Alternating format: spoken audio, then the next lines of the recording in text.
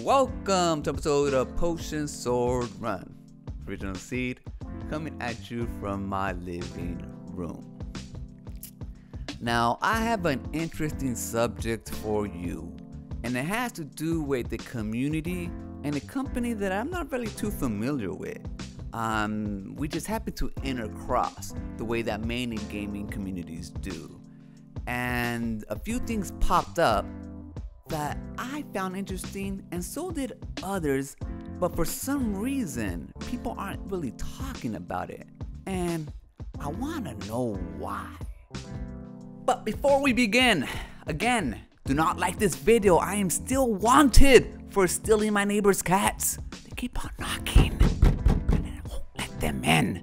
Now, recently I watched a video from Overthink Gaming talking about how he was breaking up the Three Amigos podcast because he felt he was getting too close to the company and other creators who were too close to the company, where he couldn't be himself anymore. Because right now, the number one thing is I'm trying to pull myself away from 1UP, like big time.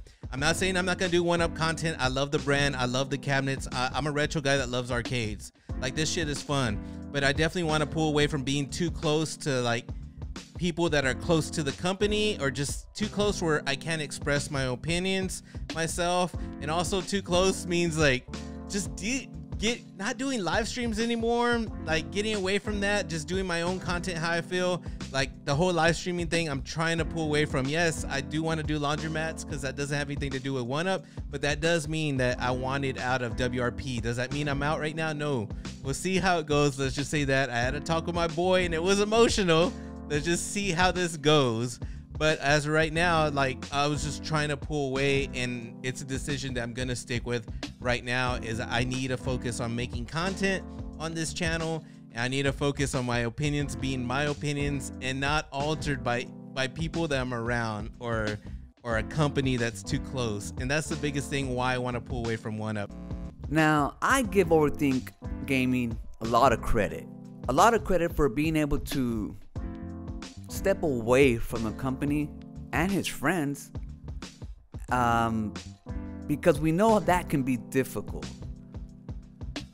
We know of other people who are unable to do that, even though they should have done that a long time ago in other communities. So I don't knock him for getting close and being like, holy shit, and then stepping away. That shows good moral character, in my opinion.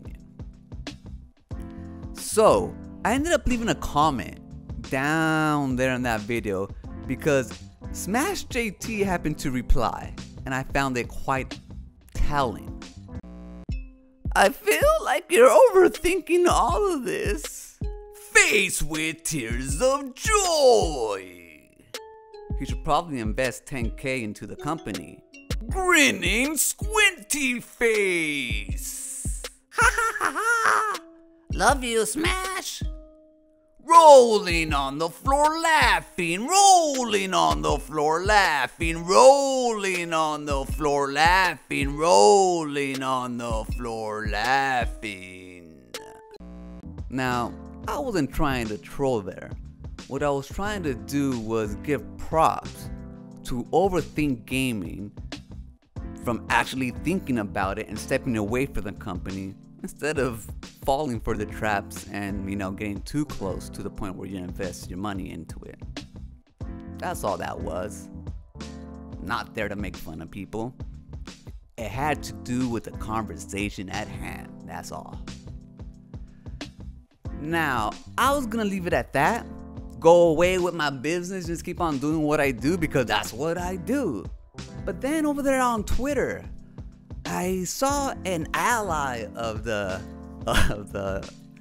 channel, Genovi, share out a tweet. What's up with companies delivering half-finished products and pretending it's okay? This ordeal is an embarrassment, and one arcade should be called out for knowingly shipping a product that is essentially a fraudulent mess. Check out this YouTube by The Rexer Show. The Rexer Show? What's that?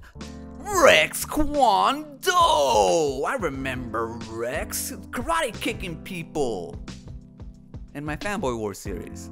Cool guy, so I hear. I don't know. First time I watched a full video of his. But I did end up watching it. It was very enlightening. I ended up subscribing. I'm a fan now. What do you say?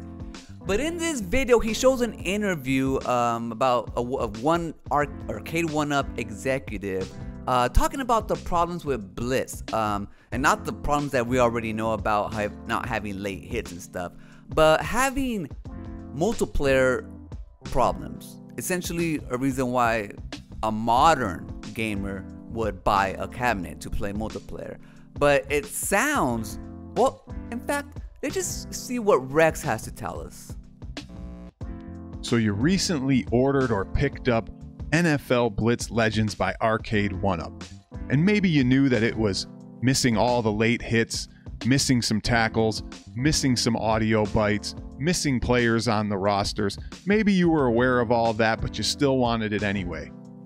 But did you know that there's some breaking news and problems that you might not be aware of? Take a listen to an interview that John D did last night as I'm making this video, as where he talks about online play and the possible functionality of it working with NFL Blitz. I'm verifying all of that now. Here's a good question about the Blitz lobbies. Currently says it's not live. If they get shipped next week, how soon will they go live? No. It won't be for a few weeks. It won't be for a week, so people can still play. Okay, got it. Yeah. It's just I'll just tell you guys this now. Like this game is, like a lot of games, was not meant for online play. You know, and especially this version of the game that is really taxing on this chip, even though it's a higher chip, right? And then to be able to run 60 frames online, it's been very difficult. We're having difficulties with online performance right now that we're working through, and when we get closer to it, we'll be really honest about what that online experience looks like. When we get closer, when we get closer to development and knowing what that next patch is, I'll let the community know where we're at next week. And again, I got to agree with what the Rexer show says. Right now, I looked, and you can buy the Blitz cabinet from Arcade 1-Up for $600, $599.99, and on there, it says that you can play over Wi-Fi multiplayer. And they're selling it now, yet executives are saying that they're gonna be telling us news about it maybe in a week or so, making it sound like it's not gonna have multiplayer. If that is not false advertisement, if that is not a company taking advantage of the gamers and the public, I don't know what is. This is essentially an Amico situation happening all over again, or has been happening, and people have just been paying no mind to it. And that's why I asked the question, why? Why are we allowing one company to get away with shady business practices, charging somebody $600 for a cabinet that says it's gonna have Wi-Fi multiplayer, but it might not? And of course, I see this as a problem, but there are many out there who don't see it as a problem, which is in itself a problem. For example, these things are nothing but overpriced IKEA toys to begin with. No offense to anyone, but they're made for casuals. If I was gonna spend $700 on a cabinet, I'd get a real one, not a knockoff emulation cabinet. That's irrelevant. The issue is false advertising. They release a product that is missing part of the game. They promise online play. It doesn't function 2 weeks after launch. It contains what they admit is an underpowered chip. It's causing issues that may not be resolved, etc. It's not irrelevant. They've cut corners from day one. Why is anyone surprised? Identical reasons to the Intellivision Amico. Diehards understand the situation, but they are not the majority consumer. Now, I don't know if it's just coincidence, but the Retro Bro and Smash saying that it's no big things is reminiscent to how they were acting when they were part of the Intellivision Amico cult. Maybe they're susceptible to that type of brainwashing? I don't know. I'm sure Retro Bro is gonna respond saying that he disagrees with all that stuff, and yeah, he just doesn't want to pay no attention because it's been going on for so long and he's trying to walk away from it. And then Smash JT is gonna be like,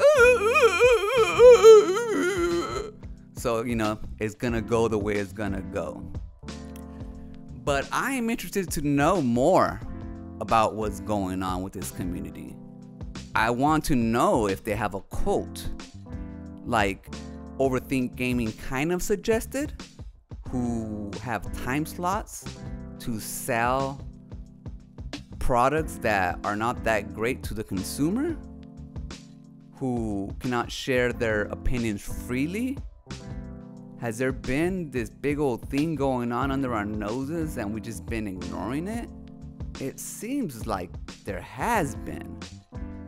Like I said, I'm a fan of the company. Like, a company's gonna do what a company's gonna do. I realized a long time ago, I told myself, these guys aren't my friends. They're businessmen. They're gonna do what they do, and I don't see anything wrong with it. But what I do see something wrong with is the content creators. Whether it's with that fighting game group or whether it's with a whole group of creators so they can sell out their warehouse and be salesmen for free. And that's one thing that I felt the company did during their warehouse sales. Like, all the YouTubers were together having time slots, selling, including me. I happen to be one of them. Hey, buy Big Blue. It's my favorite cabinet, which it is. I was telling the truth, but I wasn't going to go on stream saying, hey, man, that control panel's too low and slanted. If you got carpal tunnel, that shit's going to kick in. We're old, guys, but it's a good cabinet. It really is. But, you know, I'm not going to say shit like that. But I felt like I was being honest. They didn't tell me to say nothing or whatever. But when you're around this atmosphere of people, just like, you kind of know to not say the bad. They never tell you that, but you just kind of know. So I felt like I was like, oh man, I want to be honest, but I can't. And once you get in that situation, you start feeling a certain way. You start feeling like, this isn't for me. But then again, I don't know. Like I said, I'm just in the outside looking in. And from what I see is only 2 people, Overthink Gaming, or 3 should I say, the Rexer Show and Genovi, who are bringing light to this matter now. Who are saying, hey, everybody, look, some shit's going on down here. Now, I want to see what's gonna happen with this Blitz cabinet, and if it's finally gonna get the online multiplayer that it was supposed to have. And if it doesn't, whoo-wee, it's gonna cause so much backlash that I think I'm ready to see what's going on, get involved, and just pay a little bit more attention. That's gonna do it for this episode. Remember, when shit hits the fan, run.